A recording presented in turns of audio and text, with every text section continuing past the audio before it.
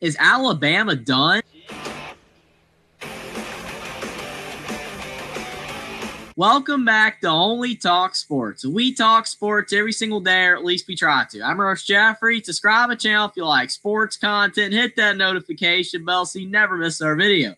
We're moving right along during the college football season. We're over halfway through the season, which is kind of sad to see. College football is a lot shorter than most other sports, so we have to enjoy it while it lasts. But with that being said, we're getting closer and closer to seeing how the college football playoff picture is going to unfold. And some teams have some make-or-break games coming up, which are going to determine whether they do make the playoffs or not, or which teams will end up making bowl games. So I'm going to preview and predict every single major game during Week 9 of the college football season and see which teams I think will win and lose. To start out on Thursday night, we got an interesting ACC matchup between Syracuse and Pittsburgh. Pittsburgh's undefeated. They've been one of the surprise teams this year, along with Army and Navy, BYU, and Indiana, but they haven't had a tough schedule. They've had a lot of soft competition. Syracuse has had a couple of decent wins this year. I don't think they're a great team, though, and going on the road, Syracuse usually does a better job in the Carrier Dome. I don't trust Pitt, and I do think that they will slip up eventually, but I will go with Pittsburgh and a spotlight game to beat Syracuse 28-27. I think it will be close. They have a shot to trip up, but I do think they'll get the win. Then you got Louisville traveling to Boston College. Louisville struggling this season, and they got an interesting matchup on Friday night against a BC team that is fading fast. I think Louisville's the more talented team. BC does have some life into the program with Bill O'Brien, but they were playing better earlier in the season. Louisville's had a tough schedule, and they've lost all of their games against teams that are better than them. I think Louisville's going to end up getting this win 27-17. If Boston College is playing like the way they were at the beginning of the season, I would go with them. But I think Louisville's desperate to get a win, and they'll get it done. Then you got Boise State at UNLV, another interesting Friday night game. UNLV trying to keep their case alive to be able to make the college football playoff. If they win out, they might have a slim chance, even though there are other teams in the group of 5 that have a better shot, including Boise State. They would have to knock off Boise State. And if Boise State wants to make the college football playoff, they got to win this game as well. I think Boise State's the better team, but this is a tricky road game. UNLV is a much better team now with Barry Odom at head coach. But I think Ashton Genty is going to help the Boise State Broncos go on the road and beat UNLV 31-24. Then you got Rutgers at USC. What a dumpster fire of a game in the Big Ten. USC is below 500. They're playing garbage football, and Lincoln Riley's seat is hot. He's got a big buyout, though, and he should be okay for now unless USC can shill out that much money. But I think Rutgers is a scrappy little team. They got a good coach in Greg Schiano, but they have been fading the last few weeks. They've lost their last 3 games. Make it 4 for me. I think USC, despite how terrible that they have been playing, and there is a shot the team taps out and doesn't even try in this game, but I do think Lincoln Riley's going to make sure that the team doesn't completely fall apart, or he knows his job could be on the line. I'm going to go with USC to beat Rutgers 24-17. Then you got Nebraska at Ohio State. Ohio State's going to blow the doors off Nebraska. I would not even be shocked if they win by 40 or more. Give me Ohio State to beat Nebraska 45-14.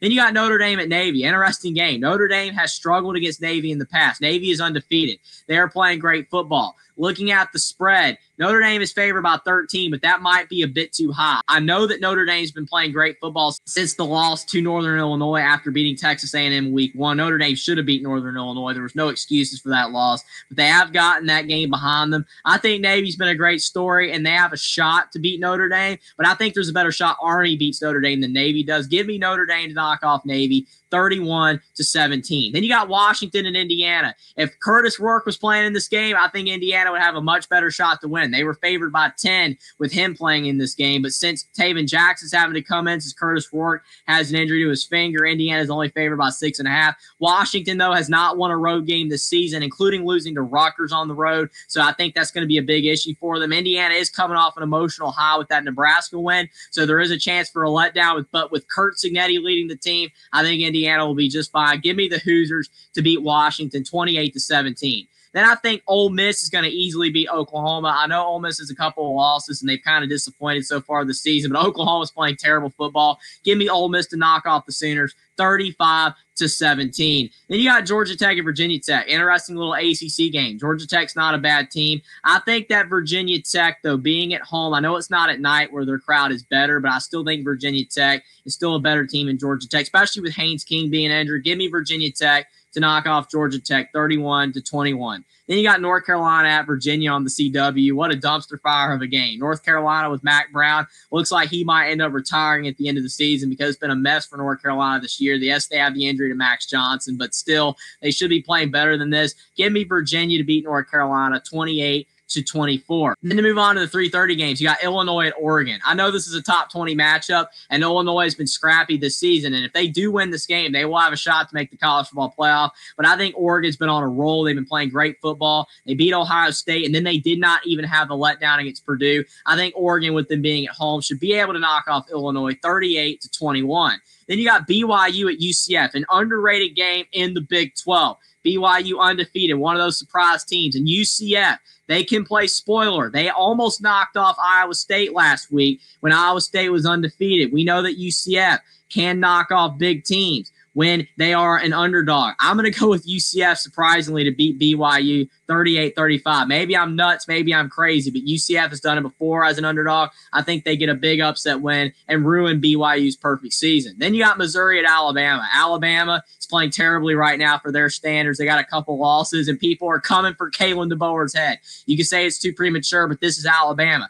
a program that wants to win national championships. The thing that helps Bama, though, is Missouri's quarterback, Brady Cook, looks like he's going to be injured for this game. It does not look like he's going to play. It is at Alabama. I think since Brady Cook is out, and Missouri hasn't looked all that great this season, give me Alabama to knock off Missouri 38-28. But this game isn't going to solve all the issues that Alabama is going to have, and people are still going to be a little bit curious to see if Bama can turn it around.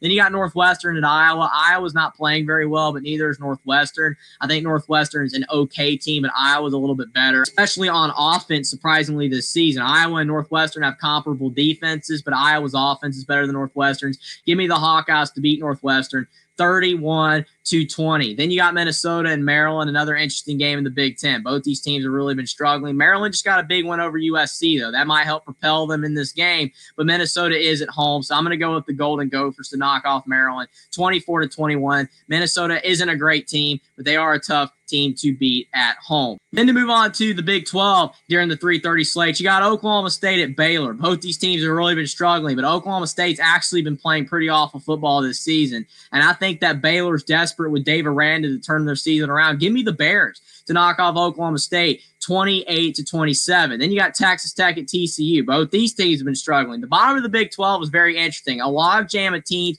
vying for bowl eligibility, none of them playing all that well. Texas Tech just lost to Baylor last week. They could be really mad coming into this game, but I think TCU is going to beat Texas Tech 31-27. I don't trust either team, but I think TCU will get the win. Then you got Texas at Vanderbilt. I know some people are saying Vandy's going to knock off Texas just like they did against Alabama, but Texas coming off a loss to Georgia, I think they're going to be angry. They can't sleepwalk, though. They can't take Vanderbilt for granted. I don't think they will, especially because they have a ranking next to their name. I think Texas is going to come back hungry. They're going to knock off Vanderbilt 38-21, but Vanderbilt's going to keep it interesting at least for a half.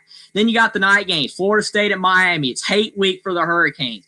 Miami and Florida State, they don't like each other, but Florida State's playing anemic football. I don't even think a bye is really going to help them coming into this game. Give me Miami to knock off Florida State 38-20, but it would be such a Miami thing to do to blow this game against the Seminoles, but I don't think they will. Then you got West Virginia and Arizona. Neil Brown, he's in big trouble. His job is on the line. He needs a big win, but he has not been able to get big wins this season. This game's on the road. Really, though, that might help West Virginia because they've really been struggling at home, but I still think that Arizona has been playing better up to this point. Give me the Wildcats to beat the Mountaineers 34-24. Then you got Utah at Houston. Houston's a rough team, but Utah's been terrible on offense, and they just lost to TCU. I think that Utah will bounce back, though. Kyle Whittingham is a good enough coach, and Houston's a bad enough team. I think Utah wins 21-17, but it won't be by much because they've really been struggling this season. Then you got Penn State at Wisconsin. Wisconsin, not a great team this year, but they are starting to turn it around. They're playing better football. It looks like Luke Fickell is starting to get the Badgers to figure it out a little bit. It's a night game. Camp Randall's a tough place to play. Penn State, not all that great of a team. Give me the Badgers to knock off Penn State 31-27. I could be wrong, but Penn State usually chokes in one game during the season. I know they've been kind of consistent lately, but I don't know. Something tells me Penn State's going to drop this game Give me Wisconsin. Then you got LSU at Texas A&M. Texas A&M's at home, night game. It is tough to win in Kyle Field. LSU's been really solid this season, but I still think they are maybe a bit overrated now that they have started to play better since that loss to USC. Can't overlook that. I know it was in week 1, but A&M has been playing really good football lately, especially at home. Give me Texas A&M to keep it rolling and knock off LSU 31-27 at Kyle Field at night. Then you got Michigan State at Michigan. Coming into the season, easily would have picked Michigan in this game. And I know it's in the big house, and I know it's at night, and that atmosphere is going to be tough. And Michigan State's not a great team, but I don't know, man. Michigan's playing awful football with Jack Tuttle at quarterback. They have no life. Their run game's still decent, but really their offense is pretty horrible, and their defense hasn't even been playing as well lately. I don't know. I'm going to go with Michigan State to knock off Michigan 28-24. I could be crazy picking the Spartans, but I think Michigan State's going to knock off Michigan in the big house. Then you got Auburn at Kentucky. Auburn's been playing horribly. So is Kentucky, but Auburn usually only shows up in big games. This is not a big game. So I think Kentucky's going to bounce back and beat Auburn 21-20. Then you got K-State at home against Kansas. Yes, this is a rivalry game. Kansas with Lance Leipold head coach. He's definitely turned around the program, but Kansas is having a rough year. I think Kansas State, especially at home where they play a lot better, Avery Johnson's going to be able to lead them to a 38-17 win.